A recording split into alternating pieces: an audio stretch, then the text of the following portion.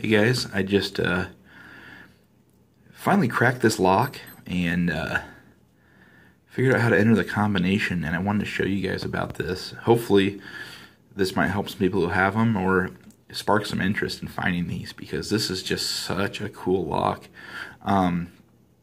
It's called a W.A. Harrison Inc. New York.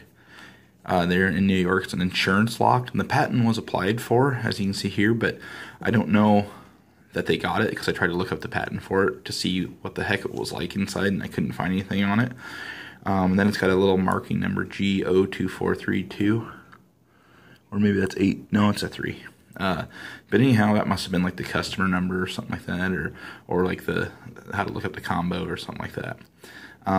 At first glance, I thought it, like I saw it on eBay. I came in a lot of a bunch of locks, and I thought it was like a little junky like luggage lock, but it's actually really heavy duty. You know, brass. It's got these spinners, and inside there, I don't know if I'll be able to get a good shot of that, but there's spring-loaded ball bearings that fall into these gaps. So that's what makes it, that's what gives it the click. So I mean, it is really well built. And then when I first got it, I thought, well, what I can do is just stick a knife down the sides of the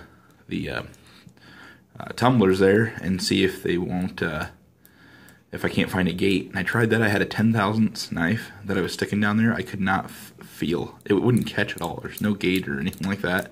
So that was out of the question. And then I thought, well, you probably dial in the combination, push this, and this unlocks it.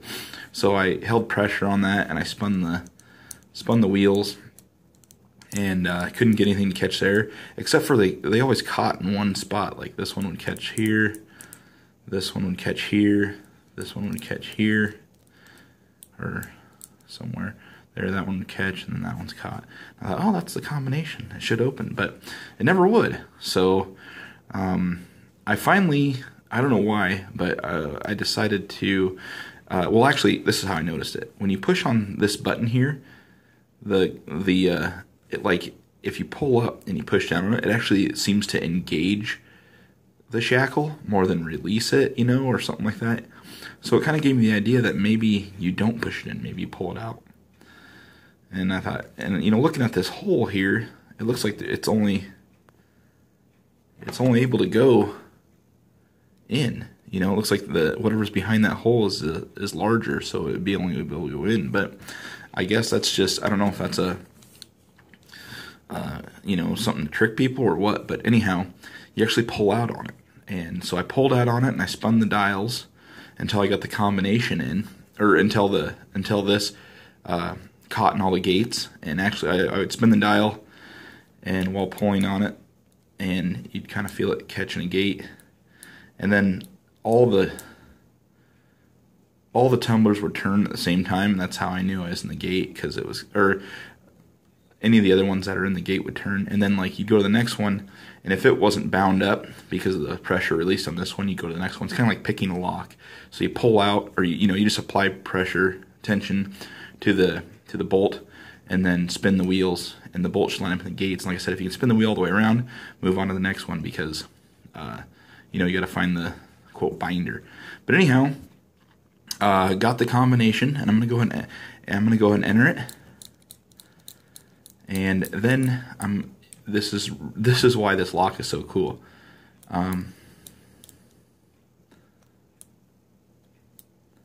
This is why this lock is so cool. I'm going to enter the combination. The combination is 2391.5. And so I'm going to enter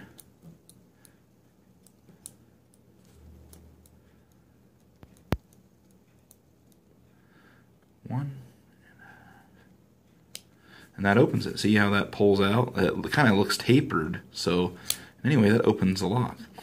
And now you're probably, unless you're paying really close attention to that, you're saying, okay, there's no numbers on this. So how did you know where 2, 3, 9, and 1.5 was? And how the heck, you know, do you figure something like that out?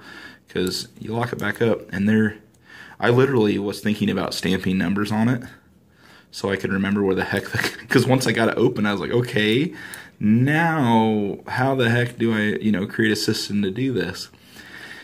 And then I just put it down, and the only way for me to open it after that was to pull on, to basically crack it again. So it's not really high security, but the process behind how it opens is just amazing to me. This is one of my favorite locks, like combination locks anyway I've ever seen, because it's so tricky. It's like, it reminds me of something like a secret agent would use or something like that. But so like even if someone picked his pocket and they got the combination, they come to this lock and they're like, okay, I'm gonna enter the combination. They're like, whoa, there's no numbers. How the heck do you enter that combination? So I set it down and I thought. And then I thought, wait a minute. When you turn this one up, there's a stopping point. When you turn this one up, there's a stopping point. When you turn this one up, and I don't know if this is a security feature or a manufacturer's defect or what, or if they actually put thought in this, but when you turn this up, it keeps spinning. It doesn't stop. It doesn't have a stopping point. But when you turn it down, there's a stopping point. Same with this one. If you turn it up, there's no stopping point. It just spins and spins and spins. But if you turn it down, there's your stopping point. So the stopping point on this one is in the upwards direction. The stopping point on this one is in the downwards direction. So from there, I cracked it again, and I had the wheels all lined up and the gates all lined up, and it would open. And so then I put it back together, and then since this one locks up in the upwards position, meaning that would be 0, you will go up, or excuse me, down, 1, 2, and that's how many I counted back to 0. And then this one is down 1, 2, 3. And like I said, those ball bearings in that spring are there for a good reason, because you got to be pretty precise putting this in, and they got to click right into where they go. And then, since these go the other way, even if you had the combination and you thought, oh, I just roll down, I clear them all out, roll down. No, you have to go up with these, so it's like a right, left, right type of thing. So now this one is up 9 times. So we're gonna go 1, 2, 3, 4, 5, 6, 7, 8, 9. And I know you can't see that, but I'm just moving that little recess on the next spot in the ball bearing, and that's lining up the gates that open this. And then this one was weird. It was 1 click and a half. So you can see they've got the little nub here, nub here, nub here, and then this one is in a valley. There's the peaks and valleys on there. And then you pull it, and it opens. But like I said, this is a really neat old brass lock. It seems really heavy duty, and the low securityness of it is definitely was its downfall. But if you didn't know what you're doing, if you didn't know about tensioning that and spinning the wheels and all that stuff, you would have no idea how to open this. Even like I said, even if you had this combination written down, fold up in your pocket, and you wrote Harrison Insurance, or W.A. Harrison Insurance Lock number GO2432, and you wrote the combination down, even with the ups and downs, it would still take a person quite a while to figure out, to clear that out. So I just thought it was a really neat lock. I wanted to share it, and I wanted to hopefully save some of these things, because people probably see them and they think that maybe they're defective, or maybe they were such a cheap lock they didn't even paint the numbers on properly or anything like that, because that's what I thought. I thought, oh god, this thing's, they didn't even care to put the numbers on it to adhere. But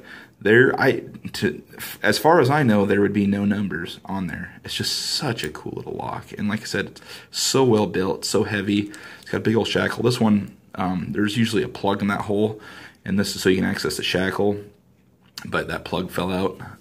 I'm actually going to look for it in the box that I got this in, because I got a bunch of other locks with it, and like I said, I really didn't even give this a second thought until I started playing with it, and then I literally got goosebumps by thinking about how much thought went into this and how cool it is, because it's literally a numberless combination lock. You basically, you have to know everything all the way around it to get it. So like I said, to get into it, these go, you just find the stopping point, and this one must be up, so you just roll these up until they stop, and then these will go down until they stop,